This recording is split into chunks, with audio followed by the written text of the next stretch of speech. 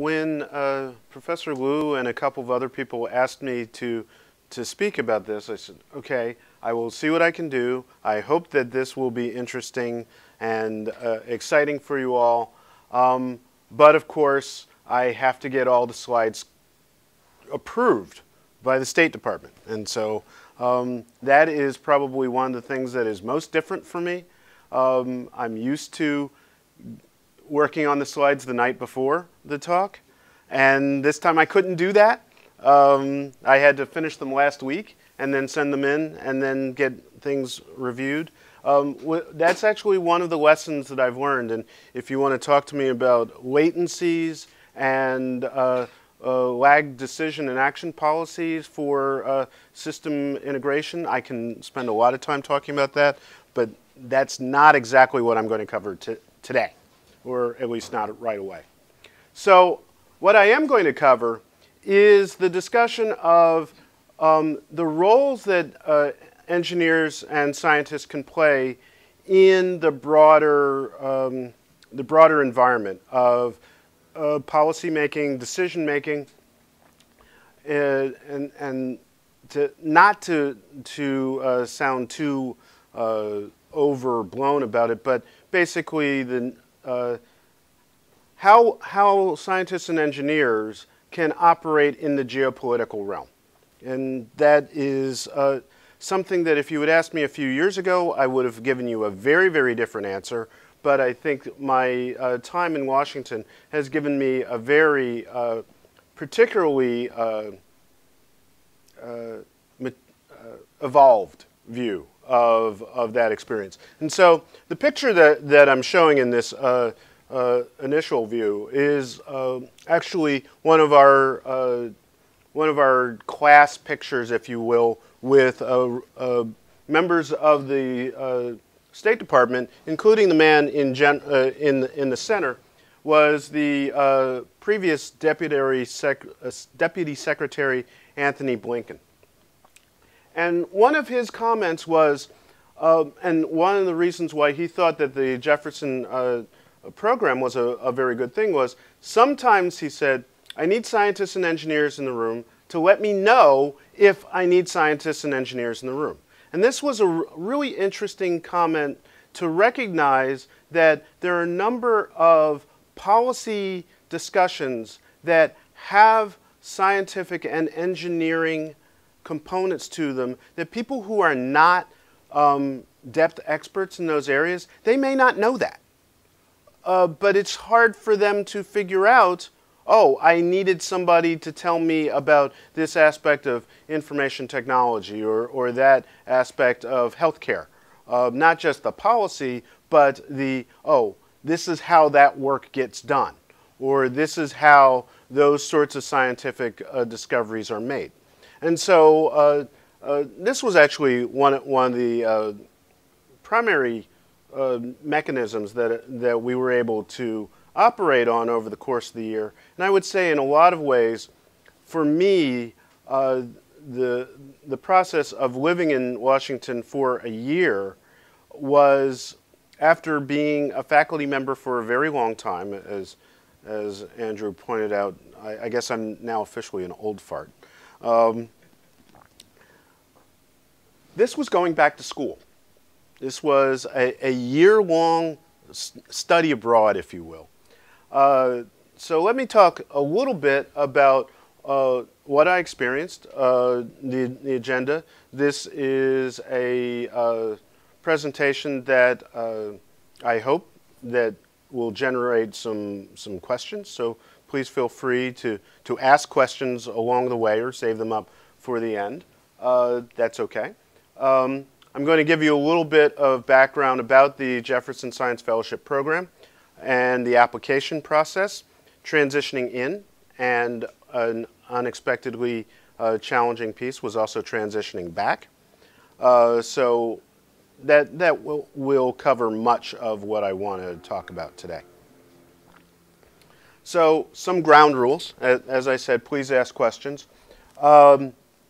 This is an unclassified presentation.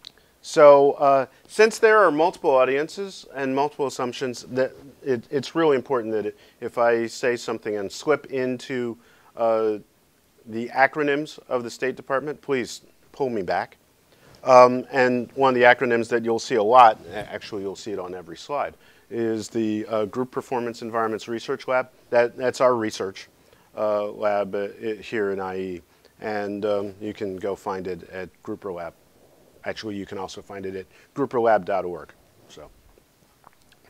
So let me talk a little bit to start about the Jefferson Science Fellowship Program. This is a program that, as Andrew pointed out, is an awarded program. It is named for Thomas Jefferson, who was the first United States Secretary of State. He was a lawyer by initial training. He was a scientist by personality, I guess. He liked doing experiments with the farm yields at Monticello. He was a diplomat, obviously, and he was a policymaker, working on both the design of the United States as a policy experiment and interactions with other nations as a representative.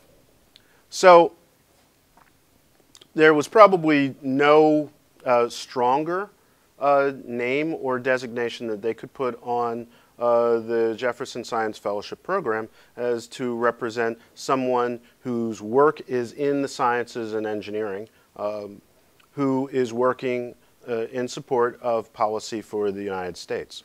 The program itself was announced by Secretary of State Colin Powell in 2013 based on a National Academy of Sciences report that was commissioned by the prior Secretary of State, Madeleine Albright. And actually, she was the one who was in the portrait.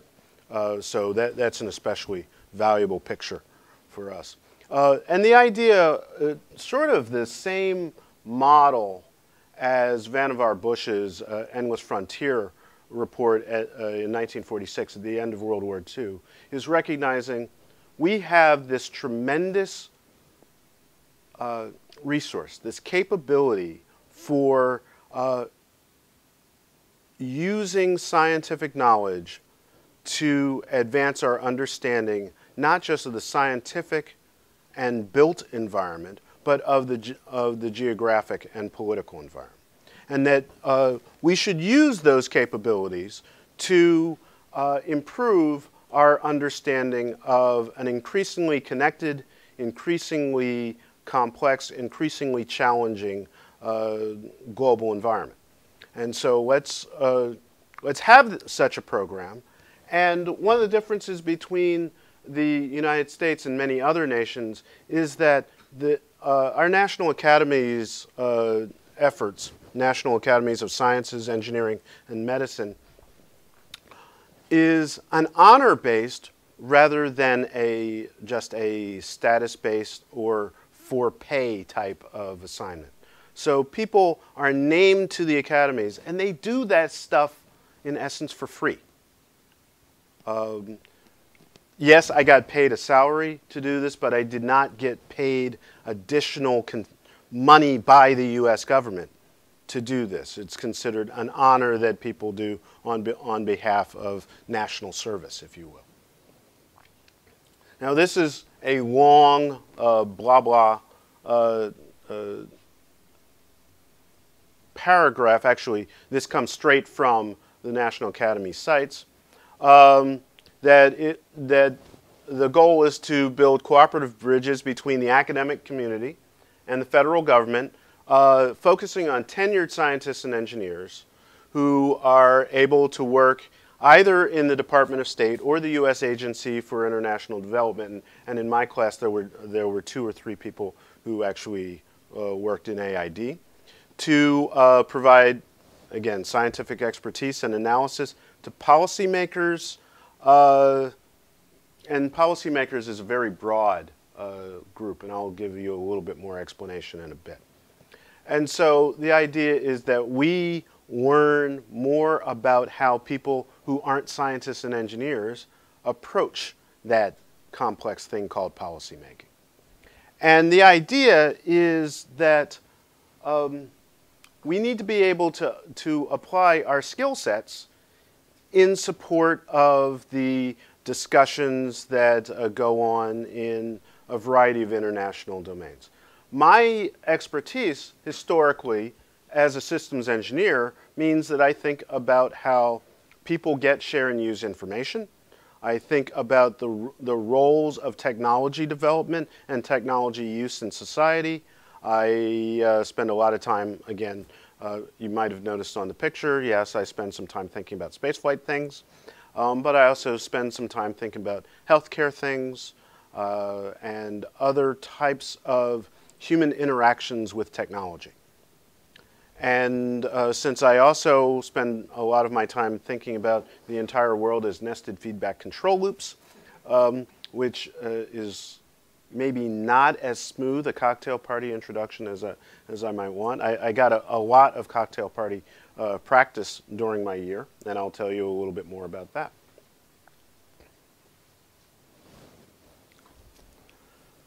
So let me talk a little bit about the application process. I see a couple of, can I say younger faculty or just colleagues who are still earlier in their academic journey.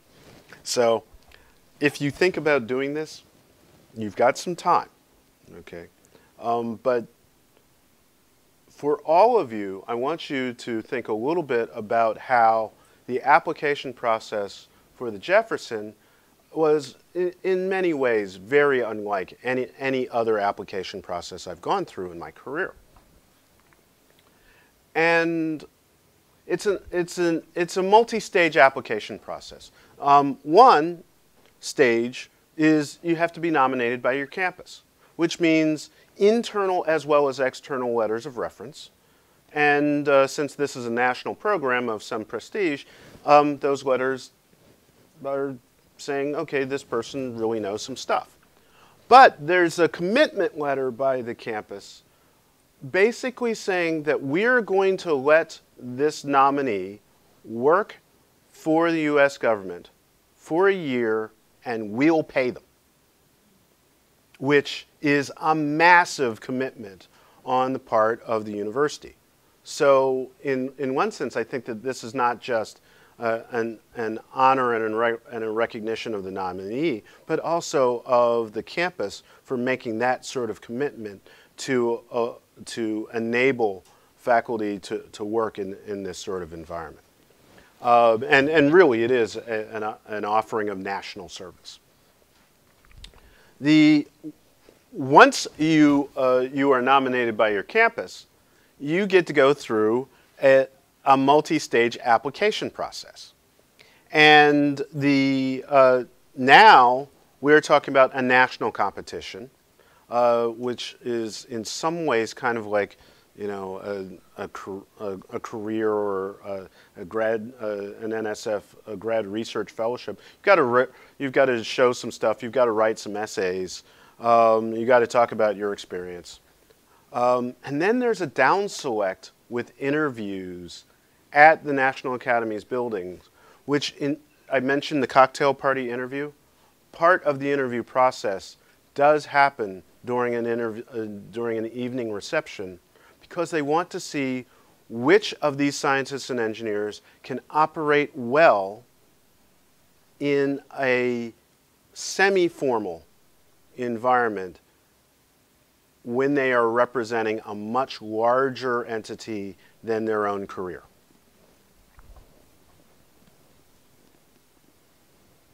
So when I be careful when you ever say, no, I don't do this, or no, I will never be interested in this. Because as it turns out, I said for several years, I don't do policy.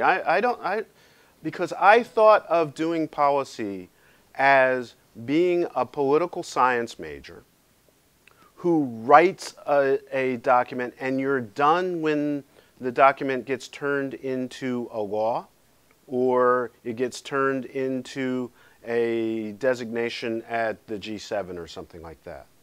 I didn't have any understanding of all of the discussion and development and negotiation that goes into writing policy, or the ability to recognize the impact of a policy on social or technical or organizational dynamics.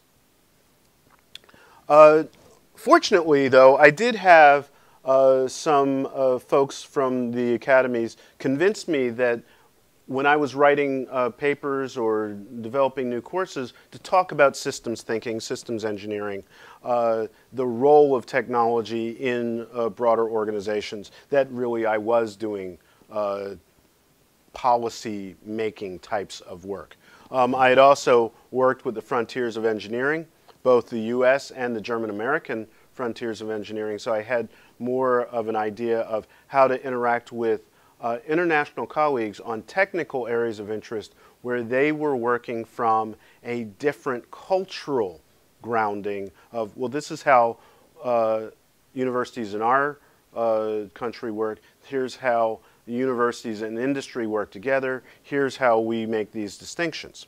I'd also done some international teaching in Sweden and some curriculum development in Kuwait.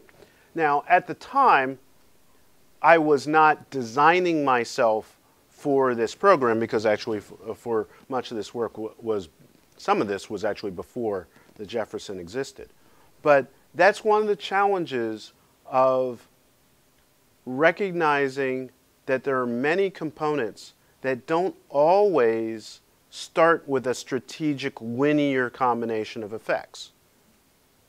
You have to be able to say, here are the things that I want to do now, and here are the ranges of opportunities that it enables in the future. And we could talk about that as a process of enhancing system robustness or requisite variety. The more opportunities that you allow yourself to happen, the more responsive you can be to new changes in the environment. Also, I spend a bunch of time doing science, technology, engineering, and math engagement and public communication. That's the Indiana Space Grant Director stuff. It's basically telling people in the public about why STEM is important and why NASA is valuable in your life and why we did not shut down the program just when we stopped flying shuttles.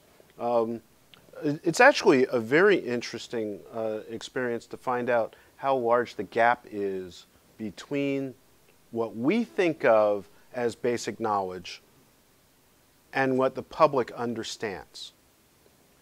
And I think that's especially important when you start interacting with a broader context of people in a political or other non-research conference environment, if you will. So in the essays, imagine that you're asked a question about how a technical analysis will influence global policy.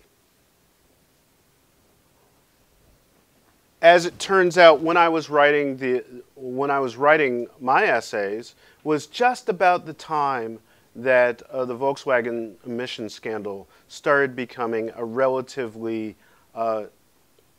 publicized event from the technical perspective. This ended up, since then, being a fairly substantial global policy issue. But the question was, at the time, how could one's technical understanding of how research and development works in an organization help you understand what was going on,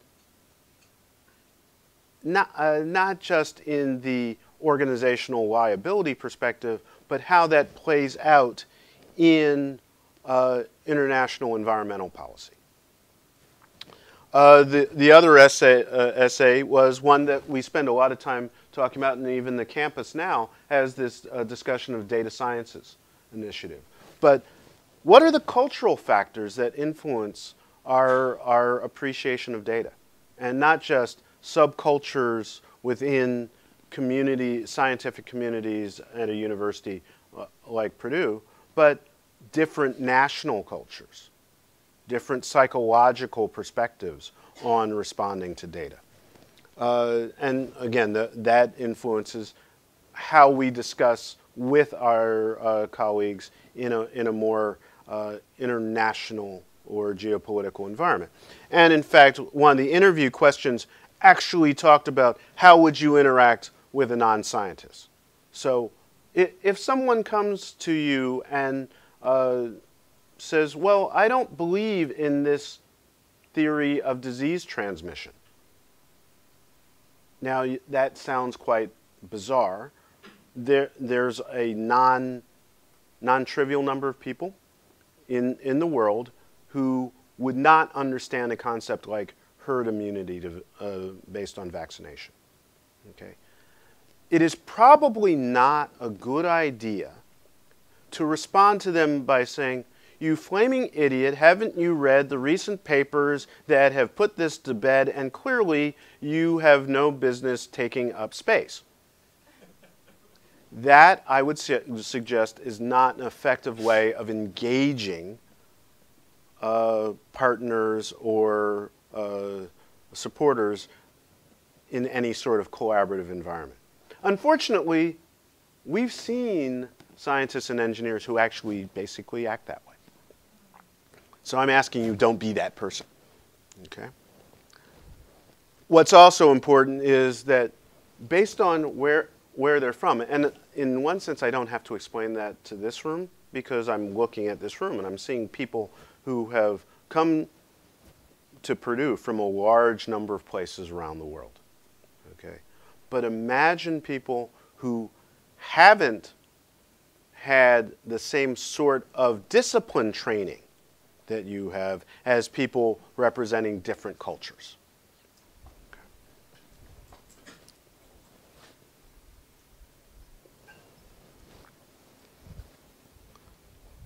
So once you've gone through all of that and gone from, maybe a half dozen people on your campus to one of a couple hundred applicants to a couple dozen that go to DC for a trip, and then you get the letter saying you're a fellow. Come back to DC, and we're going to do something called Bid Week. I found out later, this is exactly the way State Department assignments happen. Imagine that you get a binder full of opportunities, and I know that there's a political story about a binder full of something, but really, it's a binder with a bunch of job applications, different desks, bureaus, and offices across the State Department that say, we would like a person to be able to do this for a year. And basically the State Department is broken up into two classes of bureaus. There are regional bureaus and the offices within the bureaus that cover one or more countries, like Japan, like Sweden, like Micronesia. And then there are functional bureaus that cover a particular topic like intelligence or economics. And there's some overlap, there's some matricity between them, but for the purposes of this discussion, think of them as different approaches to your system boundary. The regional bureaus focus on a part of the world and anything related to environment, science, technology, and health that happens related to any geopolitical event. So if you're on the Japan desk, which is where I ended up, it's basically Japan. But anything in a range of science and technology domains related to some geopolitical event somewhere between here and Tokyo. A functional bureau more frequently has stable long-term projects on a specialized area of expertise.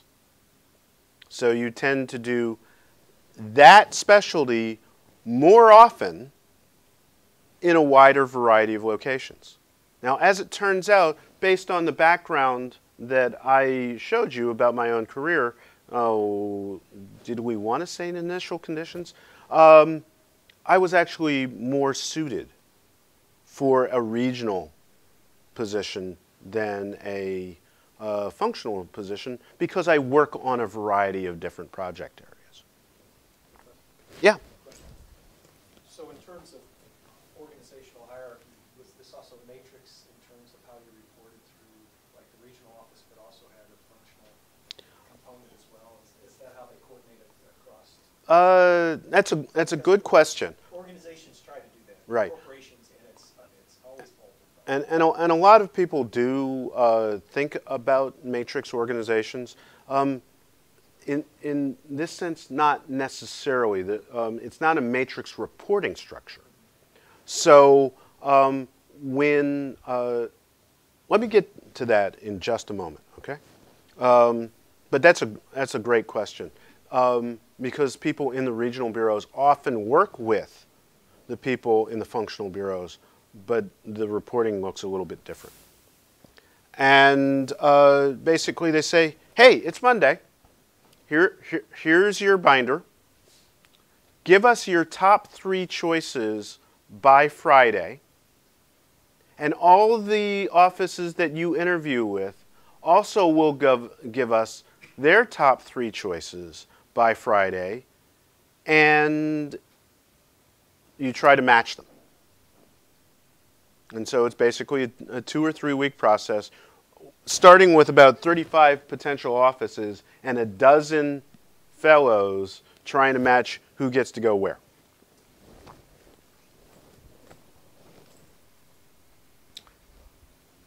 So I've talked about the application.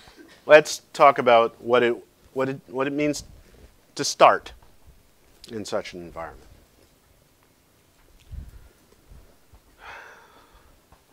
You come in, it's August, and in Washington, D.C., August means it's very, very hot. The day that I walked in, the day that I arrived with my a U-Haul of stuff and things, and we drove in, and a friend of mine are navigating the streets, and the first bank thermometer sign I see says like 1:28 p.m., 100 degrees. So it's like, oh joy, this is going to be my experience in Washington. But seriously, this is a large bureaucratic organization operating in a large, complex environment that basically we had a 1-week seminar called Washington Tradecraft of how to write documents, how to put together ideas, how to figure out who knows what and where to find these out. And in some of my work in distributed expertise, we talk about different dimensions of expertise, including expert identification and management of communication interfaces and communication effectiveness, as well as subject matter domain expertise. So in fact, this was fitting right into stuff that I teach now I was getting to learn. I want to distinguish between 2 uses of the word clearance. Security clearance means the sort of level of what projects you're allowed to work on. There is also a process called document clearance. And this is something that basically everybody needs to do within the State Department. And it is a process from an engineering perspective that I think of as alignment and coupling. Okay? It is confirming that others in the State Department as your agency and other U.S. government agencies both agree and approve the message that you're trying to send, so that other people know what it is that you're trying to say, they are aligned with it and heading in the same direction.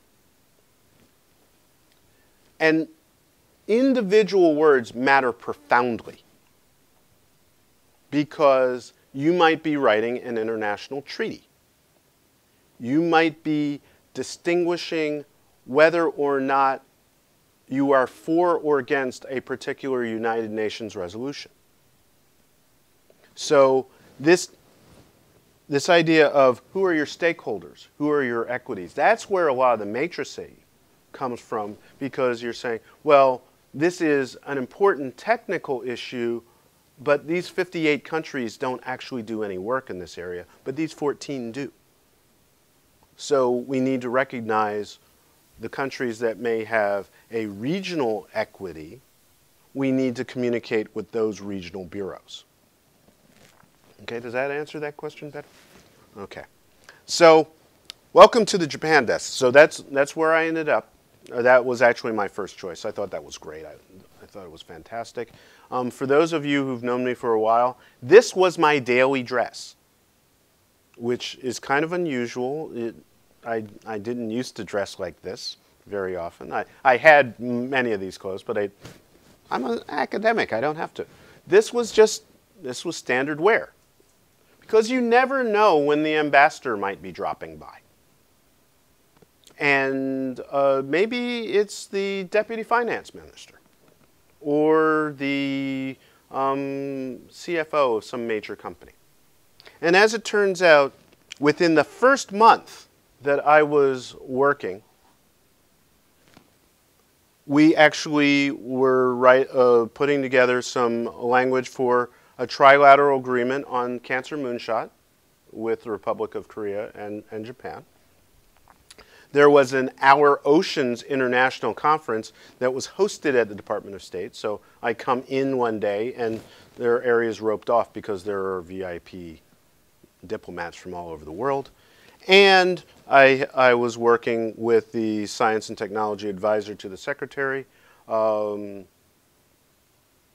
a joint paper with his corresponding Science and Technology Advisor in Japan on the role of science diplomacy. That's my first month. So that was quite an exciting, sort of humbling level of ramp up, and especially because for someone who is used to being an academic, I write my papers for me. Okay, I work with my students and people know me as that. But in this environment, it's working with equities, it's working with other offices representing the United States. So it's a very different feeling about what is, again, I'm an engineer. What's the objective function? And it's a very different objective function.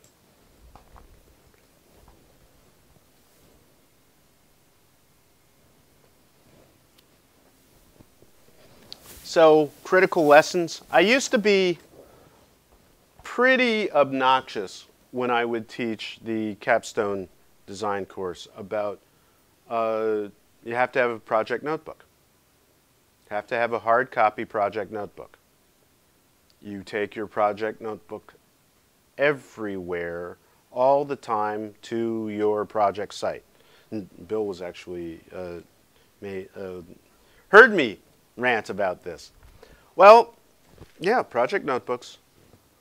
This is technically not an official project notebook, but it was one of my notebooks, and actually reminded me of the importance of note-taking habits.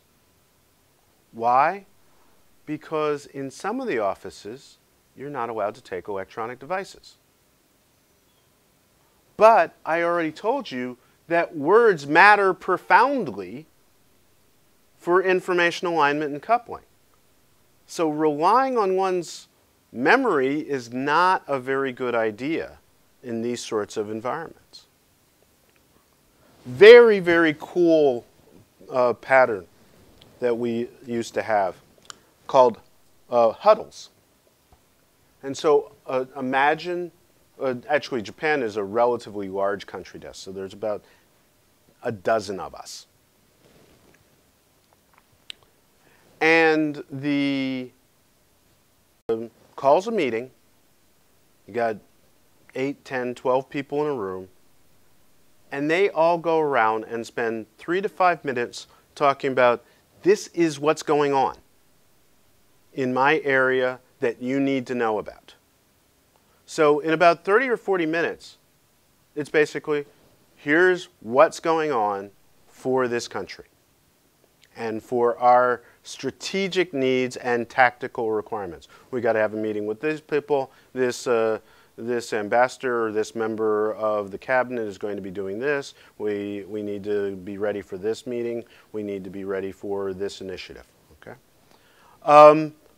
Actually, we had a lot of short meetings. It was a big deal to be able to have a 15-minute or a 30-minute meeting. The idea of a 1-hour meeting was, I don't want to say unheard of, but extremely rare. And it was basically for very, very high-level meetings. So we got much, much better at figuring out what's the most important thing for this person that I'm talking to know, and how to explain that very, very quickly. Okay. There's also a process of information integration and synthesis, because you're reading cables literally from all over the world. So I would come in the morning, and on a country desk, I would have one set of cables. Somebody who was in a functional bureau might be reading a different subset of the cables. But I'm reading from Apia, which is in Samoa, Dili, Suva, which is Fiji, Dili, I believe, is Timor-Leste. And you start seeing all these additional connections. Now, for me, I love to scan and connect. I love to make those sorts of coordination efforts. For somebody who is much more systematic and singular in their emphasis, this is a very, very challenging experience, because there's no single thing to work on. And again, if you can imagine where your daily operations related to global organizations change daily, that could be a little bit of a challenge.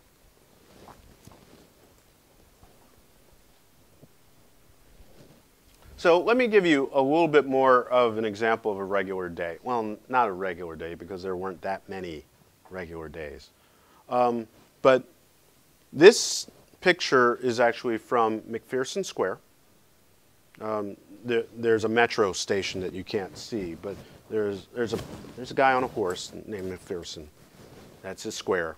That, and the arrow points to my window. So I decided, if I'm going to live in Washington, D.C. for a year, I'm going to have the Washington, D.C. experience. So I'm living downtown. It is fantastic. It is wonderful. There was probably about 30 good restaurants within a 10 or 15-minute walk of my apartment. And I was right next to a metro station, which is really, really fantastic, which means you also are next to a metro station, which means there are buses and trains running most of the night. Okay, so it gets loud, and it's a little bit stressful, and there are a lot of people, and it's kind of, yeah.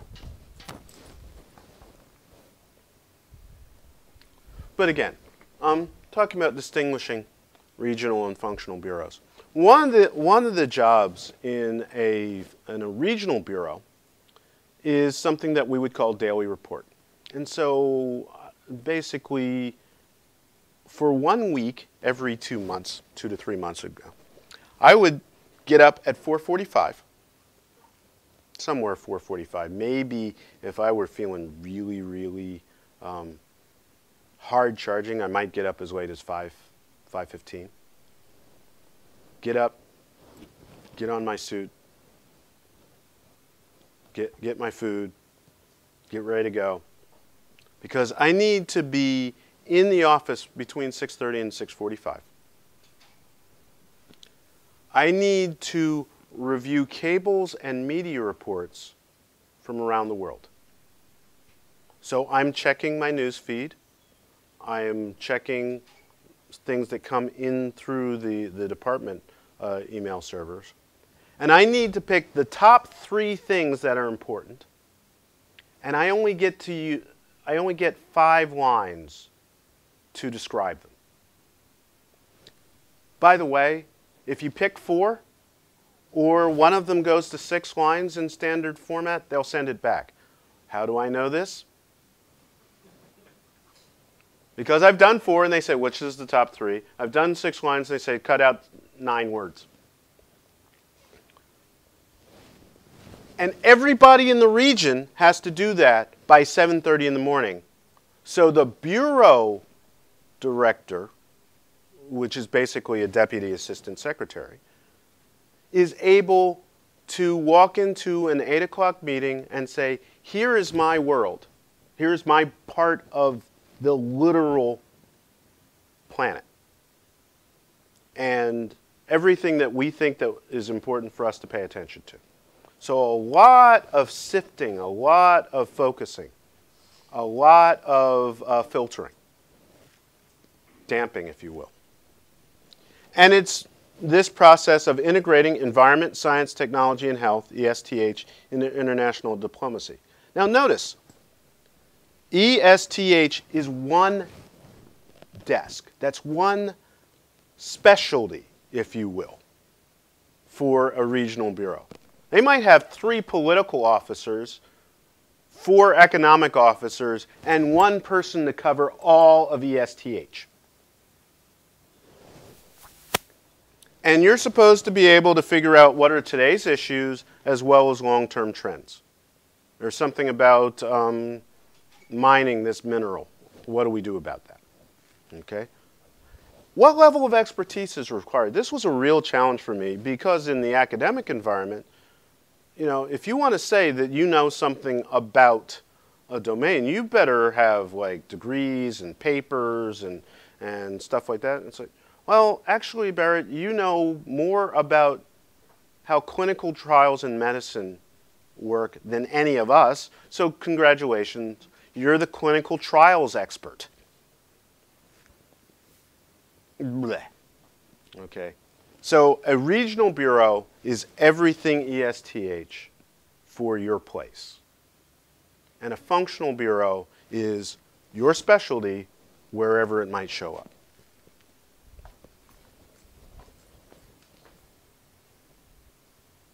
So really, and I've done this in 3 different U.S. agencies, government agencies.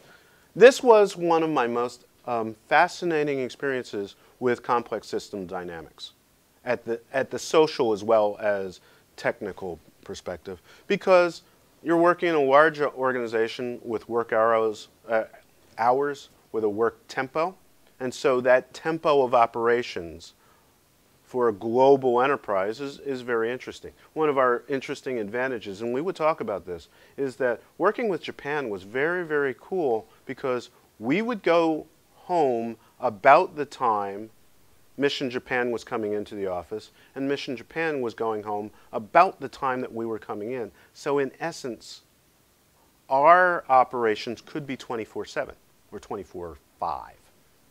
Okay. Other countries had to organize their work tempo a little bit differently because of the time zone issues. And you're living in a company town. So on a federal holiday, suddenly everybody's wandering around. On a Saturday, it's much harder to find a lunch place that's open that doesn't have tourists in it. You're also managing a bureaucracy. And again, being faculty, where I'm representing myself, or maybe my discipline, to foreign affairs, where I'm representing a country. And it sounded kind of bizarre until the day we were actually taking that I will uphold and defend the Constitution of the United States. Oh, this is really foreign affairs. And you're supposed to be sharing information to all those stakeholders and equities and then figuring out which information can I and can I not share. and then learning the office culture. And there's also global connection points, because you are interacting with embassies and diplomats, people who have a very similar understanding, but they've been bouncing about the world. One of the interesting things about the State Department, this is true not just for us, but other foreign affairs ministries, you rarely stay in one office for more than 2 or 3 years. To be successful, you will move from office to office, from region to region, from specialty to specialty. They talk about being in grade, in cone, and you have to have some assignments outside of your original cone in order to be an effectively broad diplomat. Obviously, you're working with branches of government. You're also working with other companies as well as general citizens. So most people start in a consular office where they're stamping visas. Okay? And that's how you start to learn about interacting and how a policy plays out in people's lives.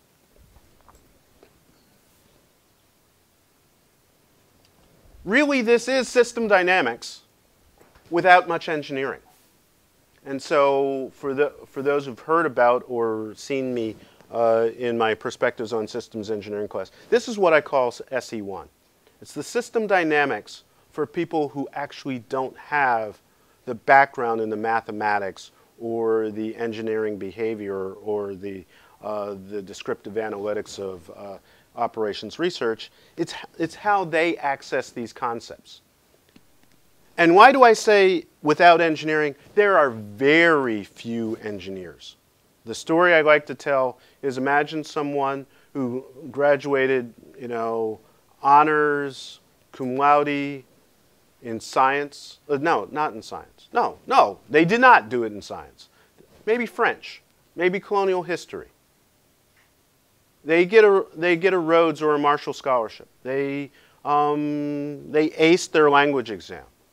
They get a master's in international relations. They are fast-tracking their way to the 7th floor of the State Department building. They could have done all of that and never taken a class in the application of the scientific method. And for those people who have, the ultimate would be a STEM PhD.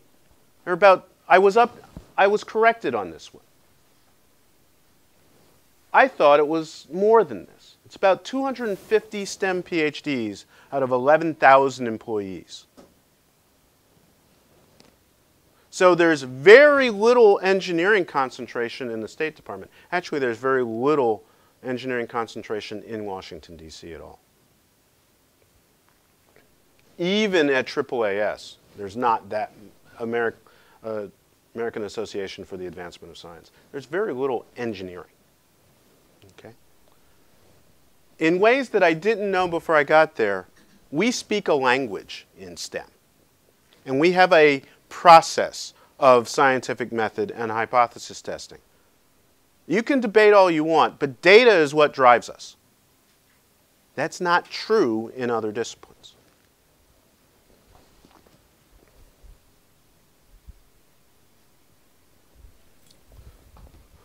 So I think of engineering within STEM as, okay, how do we apply principles of science to actually build things and do things?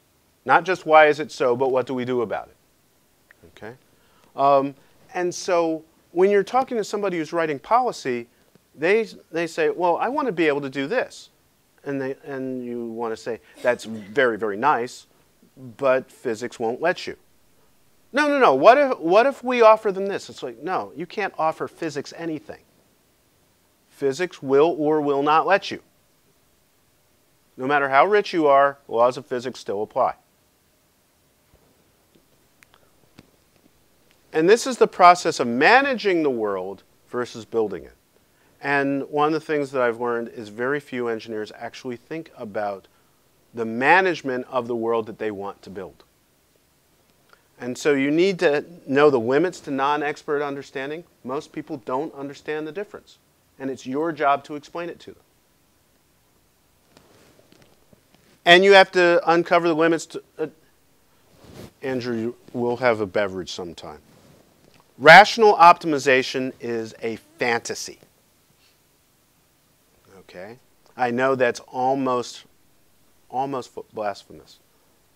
But it is not something that most people in this environment do.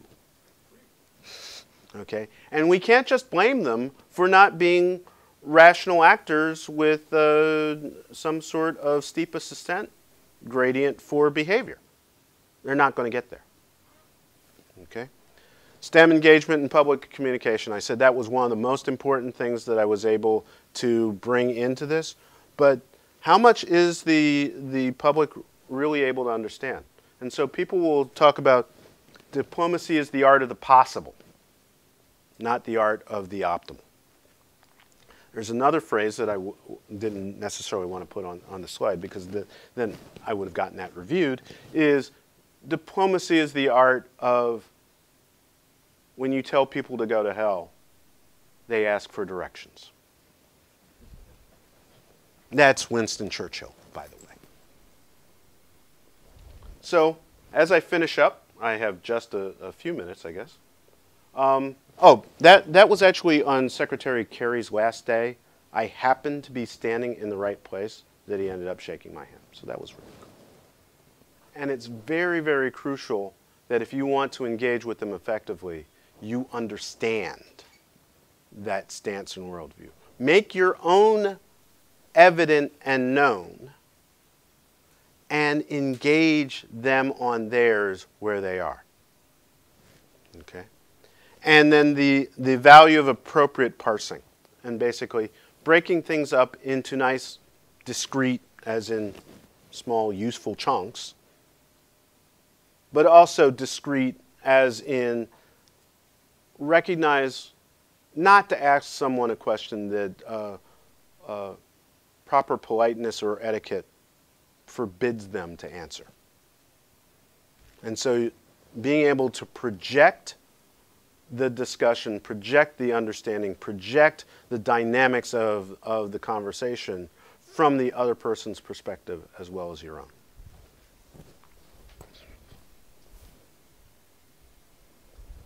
I think a lot about who do I represent when I'm in a meeting in Tokyo and I look around and I realize, oh,